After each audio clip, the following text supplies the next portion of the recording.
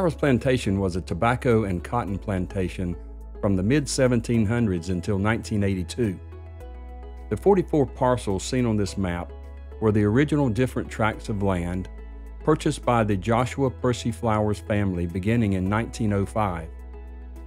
Tract 25 was the original Joshua Washington Flowers tract purchased in 1905 by Joshua Percy Flowers' father and mother when he was 2 years old. They moved here to the Dr. Josiah Ogden Watson home place, and the family began to farm the 266 original acres.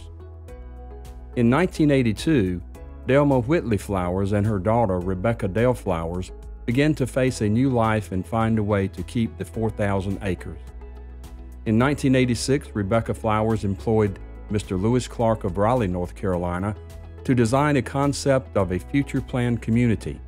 Mr. Clark was nationally known and was instrumental in assisting with the many details involved in planning a community so large that it would take over 40 years to develop. The actual developing began in the mid-1980s. However, the land was not zoned until 1998 by Johnston County. Johnston County had no zoning, and in 1998, the Flowers Plantation PUD was the first property zoned. The acreage was divided by Roman numerals, and each of the 9 section or Roman numerals was assigned a certain number of residential units or lots. All totaled comes to 7,790 lots. The planned urban unit development achieved its governance documents preparation in 1997 by Hyatt and Stubblefield of Atlanta, Georgia. The legal governing documents were recorded prior to the Planned Community Act. Therefore, the Flowers Plantation Foundation, Inc. is not subject to the Planned Community Act. The longevity of the current development and planning involved a different type of governance documents, which afforded the declarant, Rebecca Flowers, the ability to independently make decisions from the early years through the 40 years that would affect present and many years of the future.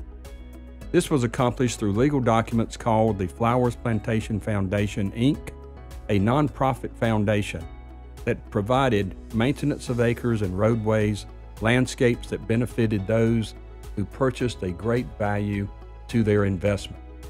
The method of payment for this maintenance was through a formula that gave equitable fair ratios to each resident. For example, if the maintenance was $300,000 annually, then the number of recorded homes, lots was the denominator, and the amount for the maintenance was the numerator. There was a formula that equated the commercial by square footage to have an equivalent of residential units. Therefore, the commercial properties pay into the January annual budget just as the residential units pay. The number of units considered in December of each year for payment for the following year in January are only those recorded as of December of each year. The second legal document was designed to allow the declarant of the PUD, Rebecca Flowers, governance of the many details of such a massive plan.